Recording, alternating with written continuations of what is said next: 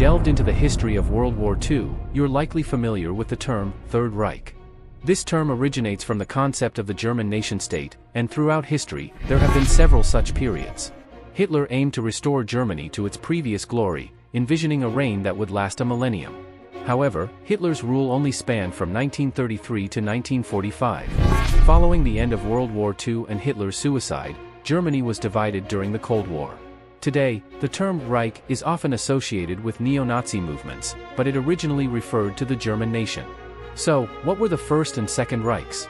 These terms refer to two other periods of German dominance in Europe, which were not characterized by the brutal oppression and atrocities that marked Hitler's Germany. Some might argue that these earlier periods were seen as Germany's golden age. The First Reich, the Holy Roman Empire.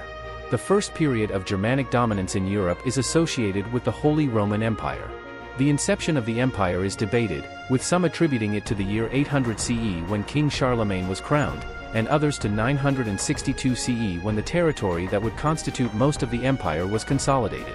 Charlemagne, the king of the Franks, a Germanic people in what is now France, was crowned emperor on Christmas Day, 800 CE, by Pope Leo III.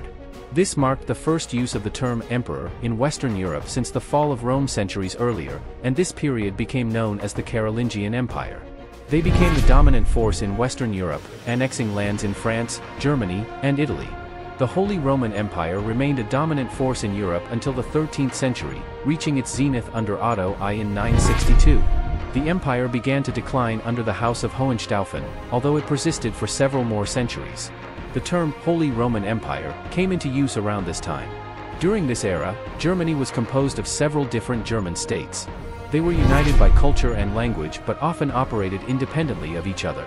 The emperor was elected by the nobility rather than inheriting the title. Ascending to the title of Holy Roman Emperor was a great honor and came with significant political influence in European affairs. Major social and political reforms began under the rule of Frederick III, 1452 to 1493 CE. These reforms were solidified during the reign of Maximilian I, 1508 to 1519 CE, who prioritized cultural unity among the German people over religious matters. The empire transitioned into a more Germanic-focused nation rather than a religious state. The French Revolution and the Napoleonic Wars signaled the end of the Holy Roman Empire. Former areas of the empire were gradually annexed and dissolved as Napoleon expanded his military conquests. The empire was formally dissolved on August 6, 1806, when Emperor Francis II abdicated following the loss of the Battle of Austerlitz. Francis became King of Austria following the Treaty of Pressburg. The Second Reich, the German Empire.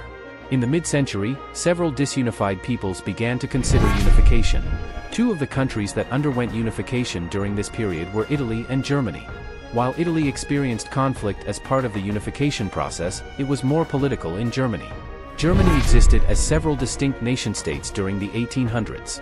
The northern German states formed the North German Confederation in 1866, led by Prussia. The architect of the Unity Plan was Otto von Bismarck, a Prussian military commander and nobleman. He persuaded the southern German states to officially join Prussia in 1871. The Prussian king, Wilhelm I, became the first German emperor. Austria did not join the new state and remained independent until it was annexed under Hitler. While the empire consisted of over 25 German states, it was dominated by Prussia. The new realm saw Germany transition from primarily agricultural to a more industrial state. The 1880s and 1890s saw Germany take a more prominent role in politics and on the world stage. Germany also began to harbor colonial aspirations, claiming colonies in Africa.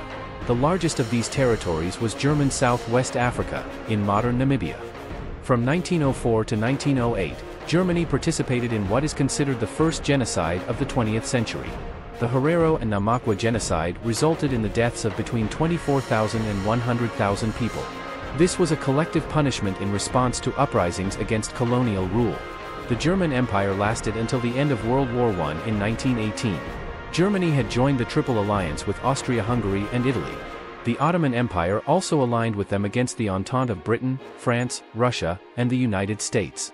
While the Germans and their allies enjoyed some early success in the war, the entry of the United States shifted the war in the Entente's favor. The stalemate at the Western Front and dissatisfaction with the war effort led to civil unrest in Germany. The November Revolution of 1918 saw the German Emperor, Wilhelm II, abdicate the throne. The Treaty of Versailles officially ended World War I and marked the end of the German Empire. The newly established Weimar Republic lasted from 1918 until 1933, and the rise of Hitler. The German Republic suffered economic and political instability following the end of the war. The decline of the German state and the memory of former greatness led some to exploit the dissatisfaction among the population. This dissatisfaction led to the rise of the Nazi Party in 1933. Hitler's German Empire lasted until the end of World War II in 1945 and led to the death of millions. Today, Germany is a leader in politics and economics in Europe.